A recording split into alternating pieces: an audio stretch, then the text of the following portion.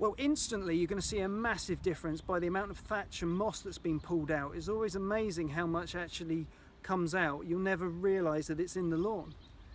Once it's out, I always recommend, or one of the most important things to scarifying is the recovery period, because you've really stressed the lawn out.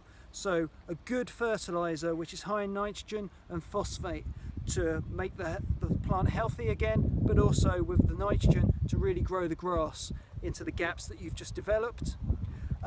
So as soon as you've fertilised, watering it in, you're pretty soon, within a week or so, going to see recovery and a nice green lawn coming back.